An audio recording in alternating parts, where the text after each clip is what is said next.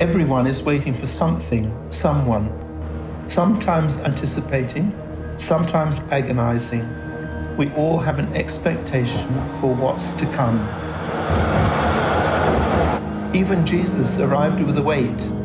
Although we turn a single page, 400 years of silence spanned the gap between the final prophecies we read in the Old Testament and the birth of Jesus.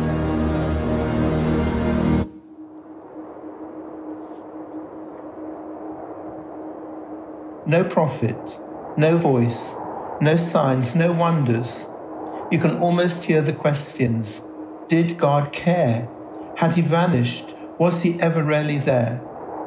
Finally, with a single cry in a stable in Bethlehem, the silence was broken. The arrival of a baby born in the midst of darkness and despair was hope fulfilled, a miracle in motion. And the good news?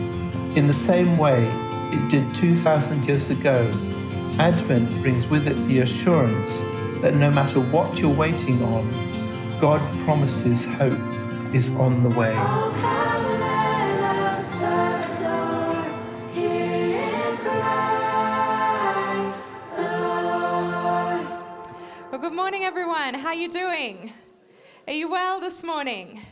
It is good to see you. And for those of you who I have not met yet, my name is Anna. I'm one of the pastors here, and I'm so excited to be diving into another week in this Advent series. A special welcome to everyone joining us online this morning. I'm so glad that we can be with you. The end of the year, right? It's December officially. And so I've been reflecting on the year that's been. I've been thinking through kind of all that's happened. And I realized that it's been about just over 3 years since I moved to the Gold Coast. And I did recently one of those things that only Gold Coast locals can do. I did something that I thought I would never have done. I realize that I'm very much part of the furniture now. And you're probably trying to guess what that is, but trust me, I don't think you'll guess. A few months ago, I bought an annual pass to the theme parks. Who would have thought? That's something that if you live on the coast, it's a rite of passage, it only makes sense, and you always ask the question, will I make the most of this pass? And I've only been once, and it's been about 6 weeks, but when I did go, it was glorious. I went to Movie World, and I had that experience where you feel like you're superior because you have an annual pass. I walked in and saw everyone else lining up, and it's like I was VIP with the other thousands of people who have annual passes. I flashed my phone that has my photo identification with my pass to get in for the year, walked straight on through, and I had that feeling like I was a kid again. I wonder if that happens for you if you go to a theme park. You flash back to feeling like you were young and that it's exciting. You can smell the stale popcorn, the smell of metal and plastic never smelt so good, and you are excited and enticed by these huge roller coasters. And when I was little, I loved going to theme parks. I've always loved rides. I had to, beg Dad to come onto the rides with me, all of them. And the best rides are always the ones that are the biggest and the fastest. My favorite at Movie World at the moment is the Superman ride. I heard one amen, awesome. And so the thing is, though, when you're a kid, the roller coasters, they seem so huge. It seems so fast. And the best rides, the biggest and the fastest, always have those pesky height restrictions. I wonder if you remember when you were a kid, you would line up and you would feel as tall as you could. You'd have the best posture. You'd wear your sand shoes or your runners that had the thickest padding so that you could be as tall as you could. And I empathize with those kids that don't make it on, the distraught nature. And my favorite thing happened in the 8 a.m. service where Pastor Jason said, "I know the feeling." So Jace, I empathize with you, mate. But that feeling of not getting on the roller coaster, not quite making it, breaks my heart. If I was to design a theme park, I would make sure that there were no height restrictions. All could experience the glory of the rides. There would be no more tears. There would be no more suffering. Only the beauty of the roller coasters. Thank you. Claps. Awesome. And so I think that there's something in us, though, that hates the idea that some get in and some get out. The fact that some people are excluded from things of great beauty. Roller coasters in this case. But in other examples, there's something in us, in how we are designed to be at conflict with the fact that there's just injustice. To be shaken by the fact that, some people have access to education and some people don't. That some people get access to food and others don't. Perhaps there's trauma where you've remembered a time of exclusion. Maybe it was just a birthday party in primary school, but you didn't get an invitation and that stuck with you. Maybe it's those ways in primary school where you choose people on your sports team. And I hope, teachers in the room, that we don't do that anymore, where you go, I want to choose that person and that person. I swear psychologists have had to work through deep trauma in a lot of people over that. But in our very essence, the idea that people are excluded doesn't sit right. And what I love is that the story of Christmas, from the very, very beginning, before Jesus has even said a word, at his birth, we see this strategic design where God from the beginning shows that the gospel, the good news that is in Jesus Christ, is accessible for anyone and everyone. It's good news. And so today I hope we're going to look at two extremes of people who came to the birth of Jesus and how they were accepted and how they worshipped and adored Christ. And in looking at the extremes, hopefully we'll find ourselves somewhere in the middle to include ourselves in the story. So how about you jump in with me to Luke chapter 2, verses 8 to 12. We read here, and there were sheep living out in the fields nearby. There were shepherds living with the sheep, obviously. Just checking. There were shepherds living out in the fields nearby, keeping watch over their flock at night. An angel of the Lord appeared to them, and the glory of the Lord shone around them, and they were terrified. But the angel said to them, "Do not be afraid. I bring you good news that will cause great joy for all the people. Today in the town of David, a Savior has been born to you. He is the Messiah, the Lord. And this will be a sign to you. You will find a baby wrapped in cloths and lying in a manger." So who have we got in the scene? What is this passage unpacking for us? What's going on? So firstly, we know that we've got shepherds. And what do we know about shepherds? We know that in this era, shepherds were classified as the lowly. They were classified as those who perhaps were uneducated, those who were pushed out to the outskirts of society. They weren't necessarily those who were learned and at the top of the socioeconomic rank. So shepherds, they were out in the field and they were actually considered, some would say, as unclean. And so these people, they're out, they're working, they're on night duty. We wonder if the sky was filled with stars and there was a bright, shining full moon, or we wonder if there was cloud cover and it was freezing and dark and pitch black. We wonder if they were dozing off and tired or alert and awake. But what we do know is that with shepherds, what they would do is they would gather the flock, gather the sheep, and they would find them into a cave or perhaps into a pen of such, and they would themselves lie down along the gate or the entrance so that sheep couldn't get out and also so that predators couldn't get in. It was a way that they, during the night, were able to keep watch and to physically lay their life down for these sheep. And so into this scene, into this blurry-eyed, tired, perhaps cold, maybe smelly and wet shepherds, comes an angel of the Lord. Can you imagine? Can you imagine being woken up? And it says that the glory of the Lord shone around them to this bright shining of an angel.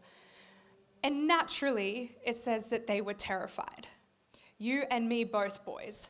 I would have been terrified. We all would. So an angel of the Lord appears to these shepherds, these outcasts, these unclean people. And what does the angel say? We read here, "Today in the town of David, a Savior has been born to you. He is the Messiah, the Lord.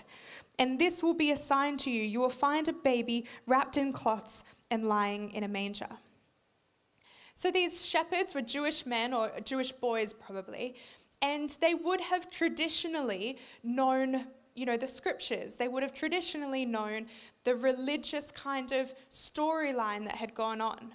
So they weren't necessarily scholars. They may not have been able to recite it, but they would have noticed in what the angel said, there were a few triggering words.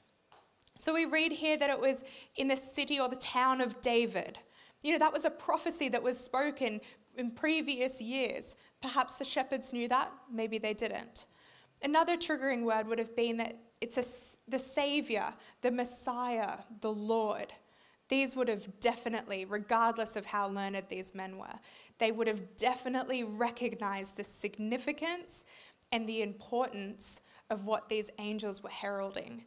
The fact that a Savior has been born, and he will be the Messiah, the one who will save you from your sins. He will be the Lord.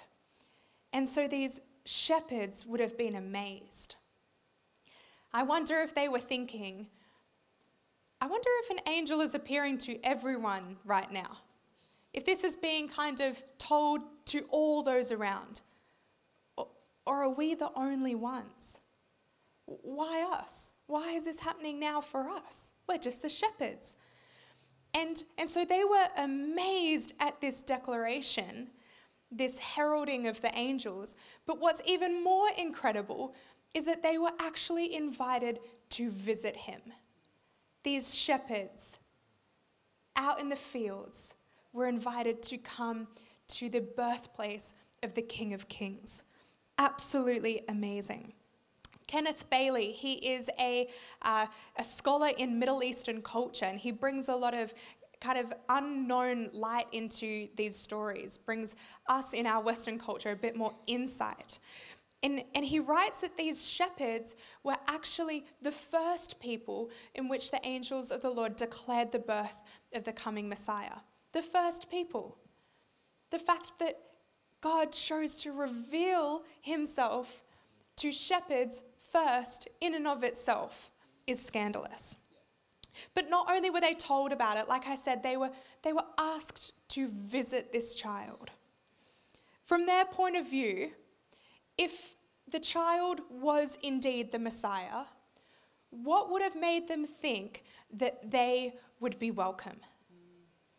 Why would they, when they arrived at the house, been given a nice warm welcome of, "Oh, good shepherds, we were expecting you. Please come in to see the King of Kings and Lord of Lords"? No. Who would have expected that the shepherds would have any right to enter into such a place? Except for the fact of what the angels declared, that you will find him wrapped in cloth and lying in a manger. You wouldn't suspect that. You wouldn't have thought that the Messiah King was going to be born in a manger. Why not in the Holy of Holies, in a temple or a palace, his royalty, King of the Jews? Why a manger? Kenneth Bailey writes this: "He was not in a governor's mansion or a wealthy merchant's guest room, but in a simple 2-room home like theirs." This was really good news. Perhaps they would not be told, "Unclean shepherds, be gone." Wrapped in cloths was something that the lowly and the poor and the peasants did with their babies. Not wrap them or adorn them in silk, but wrapping them in cloth. That for them was an invitation of welcome. But secondly, that they were found in a manger. What do we know about mangers? Not much, unless you've got one in your house. I don't know much about mangers, so I did a little bit of digging, a little bit of research to find out what exactly was a manger. Because if you're anything like me, a lot of the Christmas story was filled in for you during your participation in like your kindergarten play. And I was always the sheep. Year after year, still the sheep. Anyway, I always wanted to be Mary. Anyway, just not going to process that on the stage. So the idea is that we know this story because of tradition, our Western 21st century tradition. But what about Middle Eastern tradition? What's a manger to them? And the fact is that most houses, just local, every ordinary, everyday people had a house, and they had a one-room house or a two-room house. A one-room house was like just a big family room. A two-room house included a guest room. And that guest room would either be next door to the family room, or in fact it would be upstairs.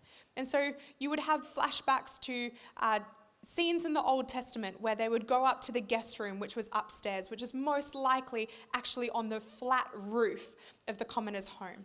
So what we hear is that Jesus was born in a manger, and we automatically think, okay, stable, animals everywhere, like this is so lowly place for a saviour to be born. But actually, it's a very just ordinary place for a saviour to be born, in the sense of it was what the common people had. And why were there animals in the room? Because for these people, animals were their livelihood. It was their investment. It was their money under the mattress. It was their security into their future. So why would they leave their most prized possessions out in the cold, in the rain, and open to theft overnight? They wouldn't. No one would dream of that. And so they would bring the animals where? Into their family room, into their manger. And so what we read is that Jesus was born in a manger, which is the family room. Why? Because the guest room was full. We read that it says that the inn was full. And this Greek word for inn is not necessarily used for a commercial inn. It's a different word than, say, when Luke talks about the Good Samaritan taking the hurt man to an inn. It's a completely different word. And so this inn is saying that not a commercial inn with no vacancies, but rather the guest room was full. Why is all this important? Because from the very beginning, from the scene that we see the Christ born into this world, is in a very ordinary setting. And why is that good news? Because the shepherds were welcome. They too recognized that this home was just like theirs. They were accepted into a place just like theirs. He was placed in a manger in the family room because the guest room was already full. The host family graciously welcomed Mary and Joseph in amongst their family, in amongst their animals, into the family room of their home. And that home was so similar to what the shepherds would have had. Middle Eastern culture is high on hospitality. They would have given such inclusive nature to Mary and Joseph, and then also extended that to the shepherds. So this is incredible, because from the beginning, the shepherds were welcome, the lowly were welcome, the outcast were welcome. Those with not much education, those that society had pushed to the side. At the most incredible time in history, they were welcome. Who else was welcome at this time? We read later not only shepherds, but also the rich and the wise who brought very expensive gifts. Come with me to Matthew 2. We're going to read verses 1 and 2, and then 9 to 12. He writes this: After Jesus was born in Bethlehem in Judea, during the time of King Herod, Magi from the east came to Jerusalem and asked, "Where is the one who has been born King of the Jews? We saw his star when it rose and have come to worship him." After they had heard the king, they went on their way, and the star they had seen when it rose went ahead of them until it stopped over the place where the child was. When they saw the star, they were overjoyed. On coming to the house, they saw the child with his mother Mary, and they bowed down and worshipped him. Then they opened their treasures and presented him with gifts of gold, frankincense, and myrrh. And having been warned in a dream not to go back to Herod, they returned to their country by another route. So this story, this passage, actually begs a lot of questions. It's quite bizarre to be reading this. And my sense is that we don't find it bizarre because we're so familiar with it. We know about the wise men, they bring the gifts, gold, frankincense, and myrrh, and it's all very lovely, and they come and they present them in the stable with the animals. And we've become so familiar with it that maybe we lose out on the scandalous nature that's actually presented here in Matthew's Gospel. So the questions that this might raise is, who are the Magi? I thought they were called wise men or the three kings. We actually, as Michael said a couple of weeks ago, we don't know how many they were. What we do know is that they're wealthy, so probably didn't travel alone. So we know that these Magi's are coming, and where are they coming from? They're coming from the east. Where's the east? Who are these people? Why are they coming and following a star? And if they're from the east, why do they care about something that's happening in a holy land? So there's a number of questions that arise here. And we're going to unpack a few of them just so that we can again see the intricacy, the strategy that God sets up so that we can know from the beginning that Jesus is the King for anyone and everyone. So the question that we ask is, okay, who are these Magi? And if they're coming from the east, where are they coming from? So Magi, you're right to think that these are wise men, they're kings, they're wealthy, and they're coming from the east. So the east from where? Where's your starting point to say they're coming from the east? So if you are in the Holy Land and you're declaring that someone's coming from the east, they're probably on the Jordanic desert. So on the other side of the Jordan in the desert there. And that desert also then links up with the Arabic desert. And so these Magi, they're coming from the east in the Arabic desert, and they're watching a star. In your translation, in verse 2, it might say a star from the east, or it might say the rising star, or the star in its rising or arose kind of nature. The word east there is saying that it's a star in its rising. Kind of the sun is rising from the east as the stars are rising from the east. Because if you're logical, you think they're from the east, the star's in the east, and they're following the star, why aren't they in India? If you're geographically minded. If you're not, we're thinking that if they're in the east, they're from the Arabic desert. Why is that important?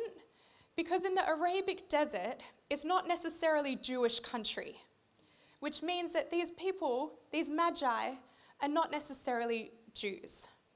What does it mean? That they're Gentiles. And how do we know that they're from actually southern Arabia? Is because the gifts that they bring, gold is mined in Arabia, and then frankincense and myrrh are both uniquely grown on the trees only found in southern Arabia. And these kings are coming with the national emblems, the national identity of where they're from to present them to this new king. And so the fact that they're Gentiles should really amaze us. Judging by your faces, maybe not so much. Because, rightly so, you might be thinking, well, Anna, today, Christians and non-Christians alike celebrate Christmas. Gosh, we celebrate with gifts. Why is this so important? This is something that we do all the time. And I would say why this is different is because not only were these wise men, these Magi's, coming to pay perhaps due respect to a new king that has been born and who's been given such title, they're not only bringing due respect through gifts, but it says that they bow down and worship. I don't know about you, but my non-Christian friends at Christmas aren't bowing down and worshiping Jesus. Something evoked in these kings, in these magi, to recognize not only the significance of this, but the fact that they need to bow down and worship. Furthermore to that, if that wasn't enough, what we then see is that after they've encountered Jesus, after they've had this moment of worship, they then have a dream to bypass King Herod, who was kind of reigning over that time, to bypass him and go back to their country. Why would they do that if not they were impacted greatly in a dream? And what we see here is after encounter and worship, they then act in obedience. And I believe that when we encounter Jesus, when we adore him and worship him, we respond in a way of obedience. We respond in a way of following him. And so did the Magi give their lives to Christ? No, we don't know that. But what we do see is evidence that they knew this significance. They knew that they were welcome there, and they responded in both worship and obedience. It's incredible that from the very beginning, the first scene where Jesus is born into this earth, where the Christ is born, is both for the shepherds, those on the outskirts, those with little wealth, with little knowledge, they are welcome, but also those rich, wise men who came from a different religious background, who were not included in their Abrahamic covenant as such, who were not, wanting to declare this person as their king and their Messiah, but recognized the moment that in history was happening. It's beautiful.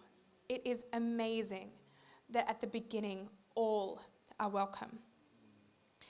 The Christmas story, what we celebrate, what we know so well, is so much more than a story. It asks us to think it through. It begs us to ask the questions, to understand, God, what did you do here? What was at work? Why did you design things like this? Why this strategy? And I believe that just like Jesus said throughout his ministry, this is also true at the birth, is that Jesus is the image of the Father. He said, if you want to know the Father, look to me. I don't do anything except what I see the Father doing. I am the exact representation of my Heavenly Father. They are one. They are unified. And I believe at Jesus' birth, again, we're getting a glimpse into the Father heart of God. We are getting a glimpse into the fact that he wants to present himself as a God who's accessible, as a God who's inclusive, as a God who removes those pesky height barriers, the one that says, don't worry about that, come on in. Enjoy the gift of salvation. Ask me to be in relationship with you because it's what I long to be in with you. So there's so many things that can be seen in the gospel story. There's so many things that we can see in the birth of Jesus, countless. But I just want to highlight three things that I believe God has really put on my heart for our church community in particular this morning. So the first thing is that Jesus removes the barriers. Jesus removes the barriers. And we see this like we've unpacked with shepherds and wise king. But also he does it consistently in his ministry, and I believe he still does this today. The fact of who he chooses to encounter, who he chooses to publicly lift up and publicly be associated with, and the people that he heals and extends forgiveness for their sins is radical in all of his ministry. We see it at the birth, like we've just seen, but we also see it in his death and resurrection. The fact that he, in Matthew 28, reveals himself to women after he has been resurrected. They're the outcast. That's a very intentional step of God's. But also, we see this in the times that he publicly for those who are considered outcasts, for those who are considered frauds, those who are tax collectors at the time. What does he say to Zacchaeus in Luke 19? He says that salvation has come to this house, for the Saviour has come to seek and save the lost. He is looking for those who are on the outskirts to say, come on in. I'm removing those barriers. Even though society puts them up, I tear them down. Who does he publicly affirm but the woman who comes and weeps at his feet and wipes his feet with her hair? People that the Pharisees said, she shouldn't even be here. He is the one who publicly affirms her. He also heals those with withered hands, with blindness. For those who are paraplegic, he extends healing and salvation and affirmation to those who society pushes to the outskirts. He does it all the way through his ministry. It's because it's who he is. It's because it's who God is. He removes the barriers. The gospel is inclusive. The gospel is accessible. There is no criteria that you need to meet. There is no prerequisite that you need to have fulfilled. There is no sense of perfection or altogether that you need to have before God will extend his love and his grace and his truth to you. All have fallen short of the glory of God. All means all. We all have. So God has removed that barrier to extend invitation for you to be made right through the gift of salvation. Secondly, we need to do likewise. If Jesus makes a very big effort at removing those barriers, even at the birth, we too need to make sure that we are removing those barriers, that we are not getting in the way of the gospel, that the gospel is still good news for those that we encounter. What's interesting is in all these moments where Jesus comes and tries to correct some social order, who gets upset? Not the other outcasts, the Pharisees. And I am challenged to think, have there been times that I, with all the right standing in my heart and all the right intentions of wanting to keep true to the scriptures and true to my convictions, have I got in the way and created barriers for people in order to encounter the love of God? And that's a challenge I always want to be questioning on myself, because I want to replicate Jesus in all that I can. I want to be like him. I want to remove the barriers for those to accept and love Jesus. I don't want to get in the way. I want the gospel to be good news. And thirdly, it begs the question, well, how will you respond? Knowing this information is great. It won't do anything unless we act upon it.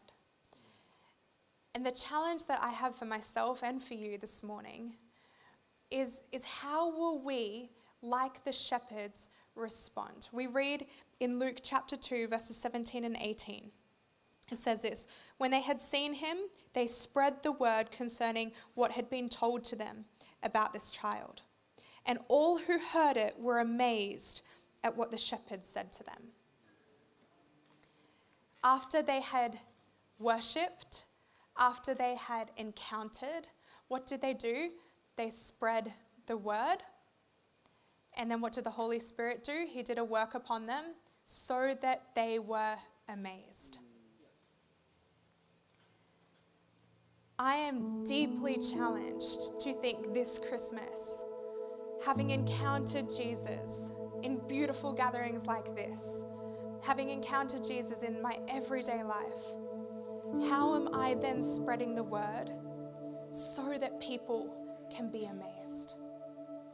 It's not my job to amaze them. It's my job to spread the word. And I don't need to have the gospel memorized. I don't need to know all the answers. I don't need to know what to say. But I want to extend invitation. I want to create opportunity where people can encounter Jesus. I want to create opportunity where they can see people worshiping, can see people adoring Christ, can have the Holy Spirit stir in them and pose curiosity and questions as to why. But this Christmas, I want to really embody the fact that this gospel is for anyone and everyone. And I want to think if it's accessible, if it's inclusive, how can I make it invitational? That's my part. And we have these invitations for you to take every week. You're able to take these and extend invitation to people in your world. And if you don't listen to anything else out of this message but this, I hope that you're encouraged to invite people to Christmas this year. Spread the word so that people can be amazed. Not by us, but by encountering Jesus, encountering his beautiful, inclusive gospel. So who are you going to invite this year?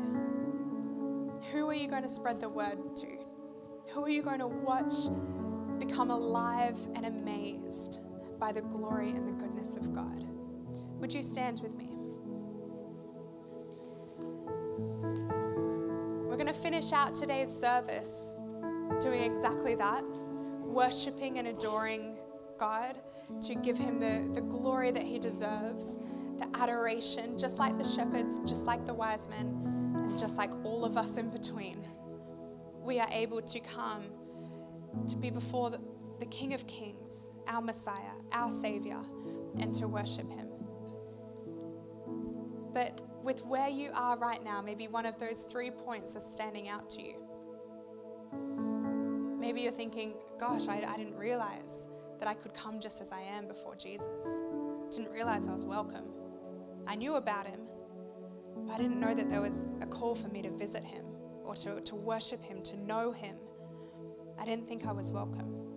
And maybe today you're recognizing that Jesus has torn down those barriers for you. You are welcome.